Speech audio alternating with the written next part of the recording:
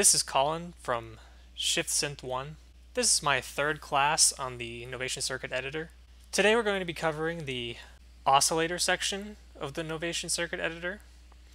We're just going to be focusing on this box today, Oscillator 1. Now I wanted to give you guys a little walkthrough of how I'm going to do this lesson. Here I have the oscilloscope by Smart Electronics, the Smexoscope. This is free if you want to download it. I'll include a link to the download in the description if you guys want to explore these sonic illustrations a little bit more. But the reason I have this up is I'm going to show you the way some of these sounds look to give you a better understanding of the concepts that I'm discussing. Now there's an issue here. If I click on the circuit editor, it'll actually minimize the Smexoscope, as you can see. So what I'm going to do a couple times here is I'm going to assign a macro knob to the parameters here, and I'll show you when I do that. But the problem that we encounter with that is that these parameters are not actually adjusted when I change the position of the macro knob. So that may be a little bit confusing to you, but I think you guys will catch on. Basically, if the position is changing here and it's assigned to a parameter here, it's the same as if I'm changing that parameter knob because I have the depth max, and we covered that in an earlier lesson. I'm going to start this lesson today with a discussion of the waveforms. The list of waveforms here basically range in complexity. We start with the sine wave, which is the simplest waveform. It has no overtones. It goes to triangle, which has the second fewest overtones, and then it moves down from sawtooth to a pulse width to a square, and then goes into wavetables. Now we'll cover wavetables in a little bit, but I wanted to cover these initial half of the wave portion first. So the sine wave, most people know what this looks like. It's simply, see, I've got a nice good picture there of the sine wave. This is just a C on the Novation circuit. It's very uncomplicated. It has no overtones. I'm not going to show you an illustration of every single one of these waveforms, but I do want to discuss pulse width. The pulse width waves contain a pulse withdraw, and this looks like a cliff. So if you start on the saw, and I'll show you this, it looks like a straight saw wave. Now if I bring it down to a pulse withdraw, it'll add a clip to that saw wave. And you can see it there in the middle. So that clip adds some density to the sound. So if I skip down here to the 5.5, what you'll notice is that the pulse width is bigger, significantly bigger. Now, what's happening here is as you go down this pulse width index, it's increasing the size of that pulse width. So if I go to saw 1.9, it'll almost look like a square wave. And if I go to a pulse width, it effectively is a square wave. It's a square wave that is made of a pulse withdrawal. That may not make very much sense right now, but I'll go into the difference here when I'm changing some of the parameters. So wavetables are a collection of 9 waves that Novation has put together as a group. The way you access these 9 different waveforms is through the pulse width index. So I'm going to skip over the wave interpol right now, and I'm going to go to the pulse withdraw index. The pulse withdraw index contains 2 different functions. The wavetable function will change the index of the wavetable between 1 and 9.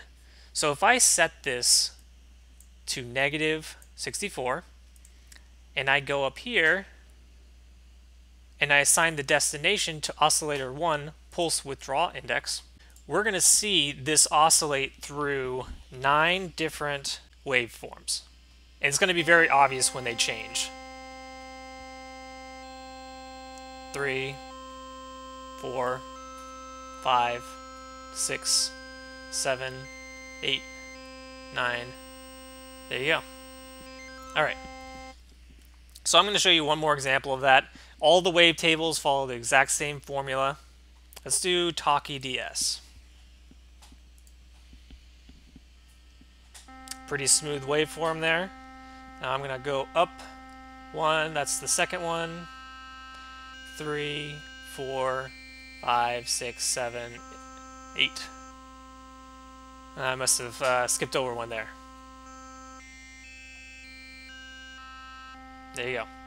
So the pulse withdrawal index performs a second function, which is adjusting the location of the pulse withdrawal index in a pulse withdrawal waveform. So I'm going to illustrate this by taking the pulse withdrawal index to 0 and selecting a SAW 6/4 pulse withdrawal. So that's going to be a nice thick pulse withdrawal, as you can see. And I'm going to take the pulse withdrawal index to 64. Now, since the oscillator 1 pulse withdrawal macro knob is at 0, that means the pulse withdrawal index is currently at -64. So there actually won't be a pulse withdrawal, because what happens is the pulse withdrawal index is eliminating that pulse withdrawal. But as you see, I'm going to move this. It's moving that pulse withdrawal down the waveform.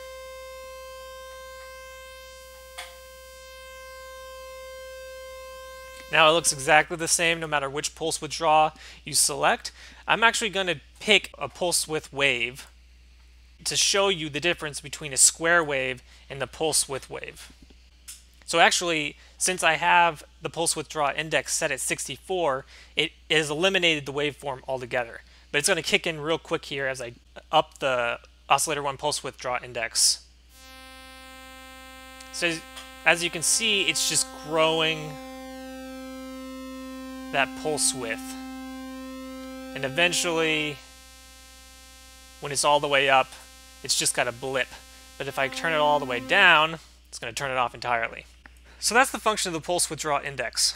The wave interpol is specifically for wavetables. What it does is it smooths the transition between the 9 wavetables.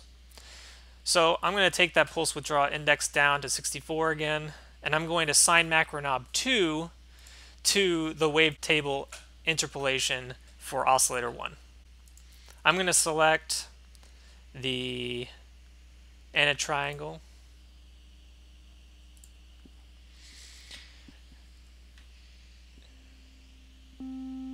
It's a pretty simple waveform right now.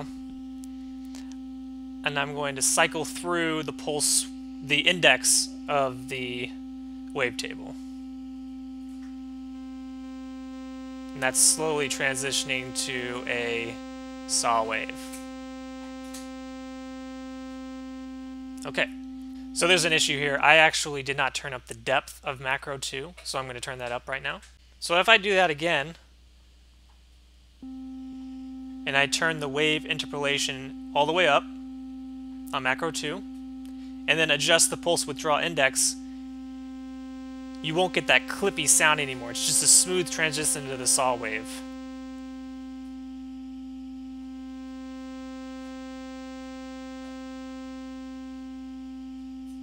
Alright, so I'm going to take the pulse withdrawal index back up to 0,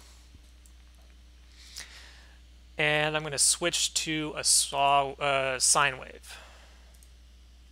I'm going to take these off, and I'm going to turn off macro knob 2.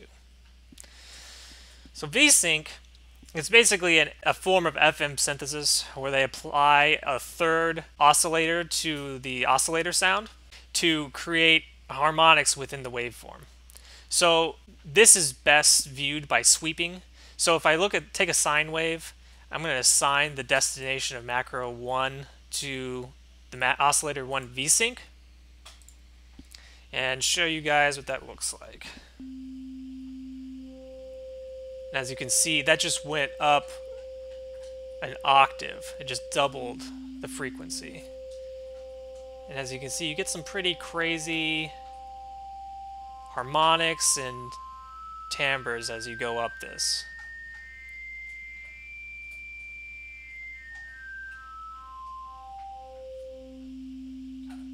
So you guys can experiment with that one.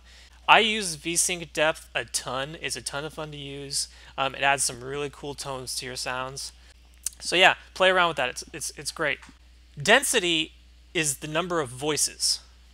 So if I change the macro knob 1 to density and macro 2 to density detune, oscillator 1 density detune, you won't hear anything when I change the density of sine wave, well, any waveform, if there's no density detune, because it's exactly the same tone layered on top of each other. There's nothing differentiating it, so the human ear can't hear the difference. So I'm turning up the oscillator 1 density right now.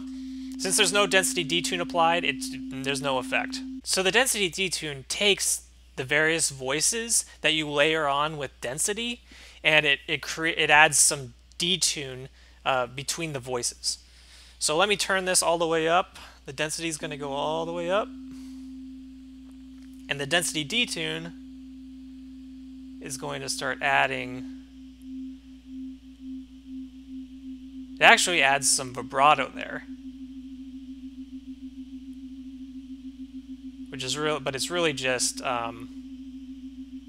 detune between the voices. So if I take the density down now with the detune all the way up,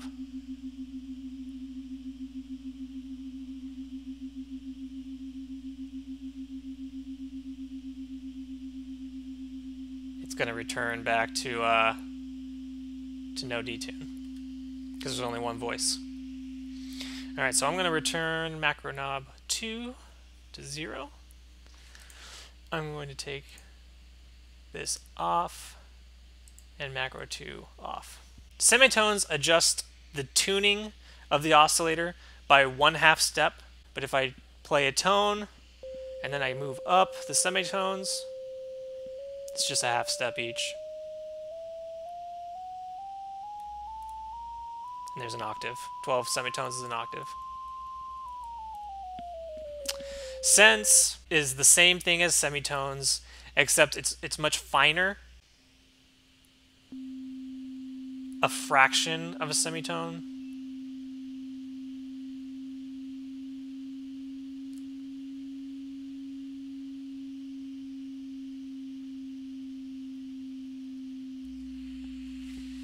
The increments are cents of 1/100th of a semitone. But basically, with those two, I just like to use my ears. Setting the two oscillators slightly high, one slightly high in sense and one slightly low in sense, will give you some breadth to your sound, a little bit of density. Semitones is a great way to get octaves in your voices. I'm not going to go in too far into sound design with some of these videos because I want you guys to explore. My primary purpose is understanding the functions. Pitch bend, it's not applicable to the Novation circuit. It's a carryover from the Mini Nova. This is the pitch bend that applies to the pitch wheel in the Mini Nova. So if it was turned all the way up, then that would be 12 semitones on the pitch bend wheel. So you can't use it on the Novation circuit. Maybe they'll add an add-on at some point. I'm not sure. Maybe with circuit 2, they'll have a pitch bend wheel. Who knows? But right now, that's useless. So that just about covers it for this section. This is a huge area. It's worth spending a ton of time in, playing with the sounds, playing them with oscillator 1, oscillator 2, trying to get a variety of sounds, and just really exploring this. This is all you need to make some great sounds alone. So if you really invest some time into this area, it'll pay off.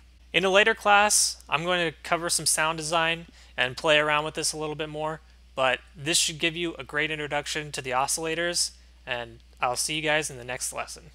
Thanks.